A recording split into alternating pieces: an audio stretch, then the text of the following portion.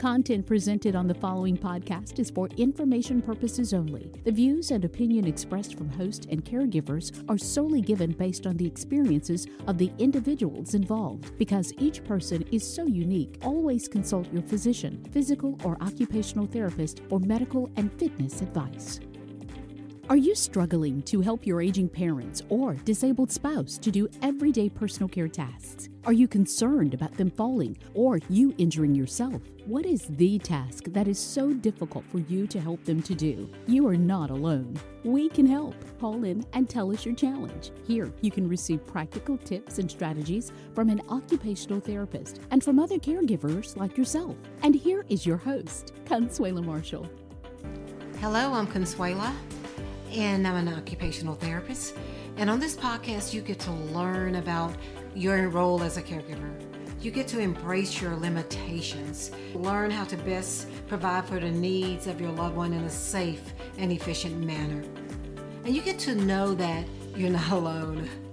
Look, every caregiving story is so different. And it's you who get to write that caregiving story for your life. You get to learn how to take care of your loved ones. You get to learn how to accept that you cannot do it all. And you get to learn what to let go. And you get to learn what to pick back up. How to pick back up your life. How to walk in tune with your life while also caring for your loved one. Look, I believe you can still find a way of taking care of your loved ones while also taking care of yourself. So stay tuned. We've got some caregiving to talk about. Thanks for tuning in to another episode of Caregivers Finding a Foothold. And it's the podcast for you. The podcast helps to inspire you to make those changes in your life in the way that you're providing care to your loved ones that allows you to better care for them in a way that also supports the needs that you also have in your life. So thanks for tuning in. And on today's podcast, this is a podcast related to a caregiver question. So there will be podcasts that are related to just issues that arise in caregiving. And there are also the episodes of the podcast that address your targeted issues. Those things that you call in and you tell a little scenario, and then I address that concern on the podcast. So if you have a concern related to caregiving, and you want to know, is there an easier or safer way to do that? Or, I wonder how other people handle this situation. Look, call that in and leave that voicemail, and I will address your concern in an upcoming podcast. So let's get started and jump right in today, because there was a call that came in from a Victoria. Victoria called in because she has a mom who doesn't take well to change. Her mom is having a lot of physical limitations in that her knees are bad. She says the doctor says her knees are bone on bone. Her mom has a hard time standing, and it is very difficult to take steps with a walker, and her mom is wheelchair confined. So she requires a lot of assistance from Victoria, who lives with her mom. And Victoria said it's getting very hard to do certain tasks, and yet mom doesn't want to change the layout of her bedroom that will allow her to just do things easier. And she wanted to know how I would approach that. So look, thank you for that question. And look, it's a common question when our parents or those who are advanced in age, the elderly, do not want to make changes in their life because things have been a certain way a long time. And it's hard for them to accept those changes. And in Victoria's situation, she mentioned that mom has a bedroom with a queen size bed, a big dresser, a chest of drawers, and just other furnishings in the bedroom. So the way she described it is mom has a queen size bed, and there's a big headboard, and there's a footboard, and there's just not enough room for a wheelchair to go down the side of the bed. And in the past, it's not been a big problem because mom could stand and hold on to the dresser and hold on to the bed and walk between this maybe 18 inches of space to get to where she can sit down on the bed to lie down. And on the opposite side of the bed is the bathroom door, which mom in previous times was able to stand at her walker at the foot of the bed and then sidestep and walk and get into the bathroom. And over time, daughter has had to help her a little bit more with that. And now It's at the point where mom has a lot of difficulty with walking. And now daughter must help her to stand and take those steps to where she can sit down on the bed to lie down, and she must help mom with the walker as they make it into the bathroom. And this has to happen several times a day. She's mentioned to mom that mom needs to get rid of the bedroom suit, that it's too big, it's taking up a lot of space, and mom has said no. And she wanted to know what to do. Thank you for the question, Victoria. And I see it a lot. And I want to start by saying there are remedies to this, and there are ways to make things easier on you. And you're right. If the layout of the room was reconfigured in some kind of way, it would take a lot of the stress off of you. And as an aging in place specialist and a fall prevention specialist, on top of just being an OT, I have a lot of scenarios that do come to my mind. But before making any of those recommendations, I just want to start by saying, and this is something I had to learn. And a lot of this learning came after I became the caregiver to my mom, that I can have a lot of good recommendations in my head, but if they don't fit what a person is receptive to doing, then they're just all good ideas and they may not happen, or they may happen too late. So I'm going to start by saying that. So with every recommendation that I make, I'm always going to say, you know your parent, you know the history they have, you know what type of personality that they have, you know if they're strong-willed, if they are very aggressive if you make recommendations, or if they're really passive-aggressive, meaning they'll say something to you one way and then they'll tell everybody else a different version of what they're telling you, and then nothing gets done. You know your parent. And also, you've got to know yourself in this situation, and what was your relationship like with that parent, and what are your tendencies? Do you tend to be too aggressive, or are you just not really willing to make any compromises in any of the changes that you want to propose? All of that has to be taken into consideration. But before I make those recommendations, let's just talk about why your mom may not be receptive. So let's talk about that. It could be just that sentimental attachment. I know my mom was sentimentally attached to everything, and it was quite a challenge for her to let go of things. So you want to look at, is it a sentimental thing?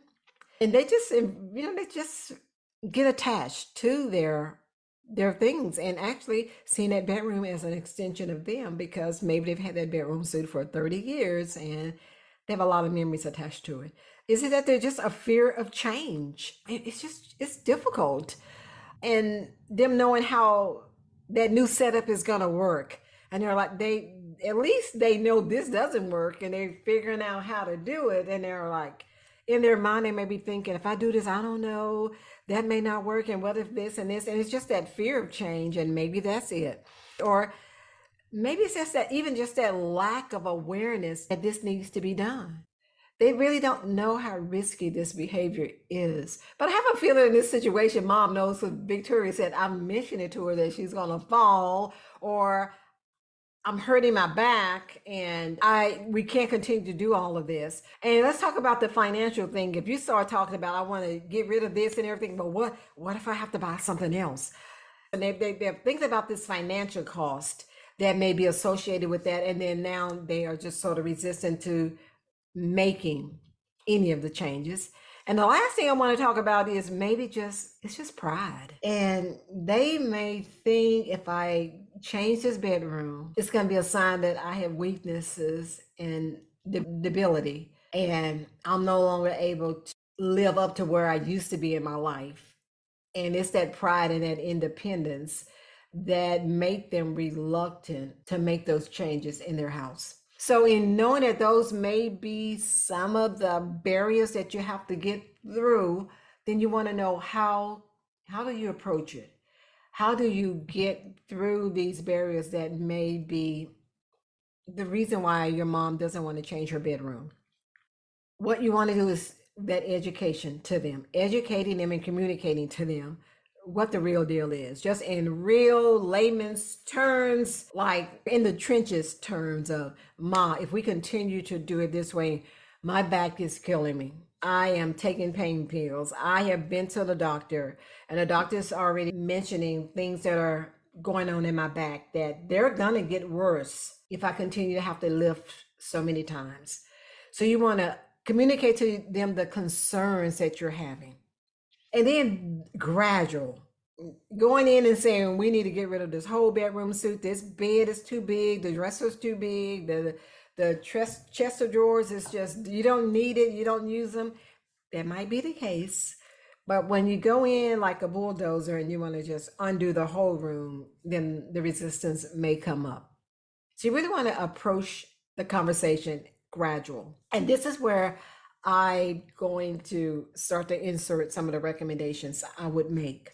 What you really want to do is take a gradual approach and just really being practical in the sense, what we need to do is free up more space in this room. We need to come up with some space that allows your wheelchair to get closer to the bed so that it's not so difficult on me and it's not so difficult on you.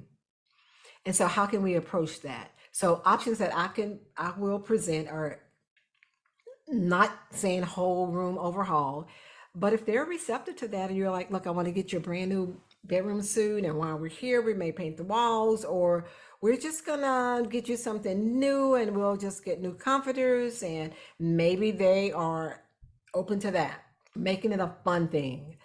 It may be something that they may be receptive to, or being receptive to being gifted by someone that could be something new and fresh for them. Otherwise, the options would be either getting a smaller bed, and that will free up some space. And the other one is getting rid of some of the furniture that's in the room other than the bed and repositioning the bed. So let's talk about the queen size bed that she has and another bed, which could be twin or full. So if you're going to go from a queen size bed to a twin size bed, you're going to gain a lot of floor space. So you'll be able to position that bed in a way that allows for the wheelchair to get onto both sides of the bed easily. And it might even allow for that space for her to go directly into the bathroom if there's not other obstructions at the foot of the bed that's going to allow the wheelchair to go around the bed. So reducing the size of the bed might be the best option. Look, and if they're open to a hospital bed, that can be even better. But it may be a big stretch for them from going from a regular bed to a hospital bed. And there's definitely some psychological things, some hurdles there that you have to go over when some people really think negatively about hospital beds. Okay, the other thing, if the bed stays the same, then let's get rid of some of the dressers in the room. If you can remove the big long dresser that has a mirror and the 9 drawers that you described, that frees up a lot of space on a long wall that now the current bed can be pushed over against that wall. That will give you those like 18 inches in space where she could walk between and the width of the dresser. So if the dresser's another 18 inches in depth, 1 foot to 18 inches in depth, and the 18 inches in that space where she used to walk between, we're talking about another 36 inches in space.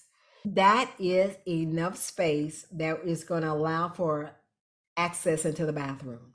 So if that dresser is moved from one side of the bed and that bed is pushed against the wall, that opens up a lot of space to go toward the bathroom side of the bed. And now she's going to have to sleep on the side of the bed that's closest to the bathroom. And so there's a lot of benefits to that too. So just removing a dresser, so locating a place to put a dresser in the home if she doesn't want to part ways with it, or getting her to agree to donate it somewhere. So that's a way of gradually introducing the change, is not getting rid of everything, just choosing things that she can be more in agreement with. And with that is that getting input from them. giving them opportunity to have input into the decision making.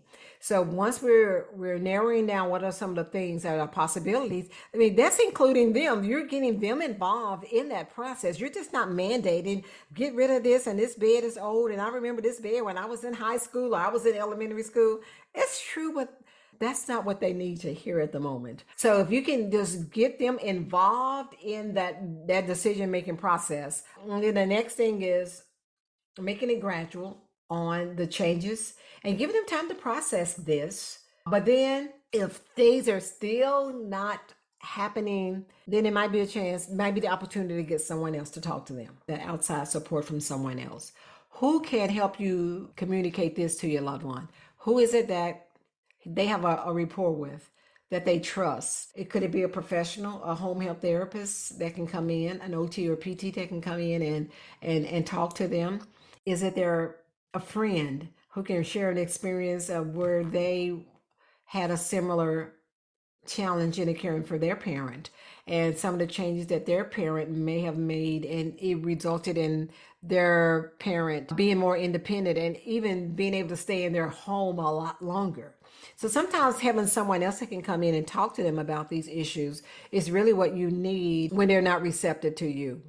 Because if there is issues with pain and you're in the inability to continue, because if you're not able to continue, guess what? Who else is coming in to help? And maybe it might be the time for someone else to come in to help that can do all the transfers. And it might be that chance to really broaden the ideal of having more people on your care team that are assisting you with that. But until that happens, you really got to continue to make the momentum toward making those changes that involve you, and getting her to see that the changes that are being proposed are for your benefit and can even allow her to be more independent. So this could be a win-win situation for you and her. So that should round it up on the recommendations that I can offer today. I hope you can filter something in there that can help you better understand where your loved one is, and also understand your needs as well. As, yes, these changes need to happen. I am a believer that your mom still has the ability to make choices, that we can't make anybody do anything, but we do have the right whether to say we can continue to participate. So as long as they can make decisions for themselves and can still do things for themselves, it's hard to stand back and look when you know there's an easier way and you know there's a safer way, but that parent is insistent on doing things a certain way. We wish we could control, but we don't have that control. But when there are things that they can't participate fully in that task by themselves, and it requires your help, but in you being required to help them is hurting you, you have the right to say no. So what does no mean if she doesn't want to change the bedroom? Is it time to hire a caregiver, but she can't afford to hire a caregiver? Well, let's have some family discussions and see, and let everybody know what are the decisions that need to be made. If she can't hire caregivers and you're no longer able to safely do it, then what are some even tougher decisions if no one can come into the home to help? What are other options in the way of having her needs met outside of staying or remaining in her home? That's a tough situation. And sometimes when you're getting to that point, other people can step up to the bat and offer to help, or your loved one may be at that point willing to make those changes that are needed to be made to keep them safe and you safe. Tough situation, Victoria. I've lived it, and I'm sure the listeners can identify with you on some level on trying to get a parent to make some changes that's going to benefit you and take some of the load off of you as the caregiver. So thanks everyone for tuning in to this podcast. If you have a question, please visit the website and leave a message, a voicemail, and I will be addressing your call on an upcoming podcast. So thanks for tuning in today, and thank you for being a caregiver. See you next time. Thank you for tuning in to this episode of Caregivers Finding a Foothold. We hope you found information that was useful and encouraging to you. And we want to invite you to visit the website, findingafoothold.com, and look at the resources that are available to you there. And also, we encourage you to follow us on our social media accounts, findingafoothold.com, on Facebook, LinkedIn, and Instagram. And thank you so much for being a caregiver. And our desire is that you find your foothold in caregiving. Thank you so much, and we'll see you again on next episode. Take care.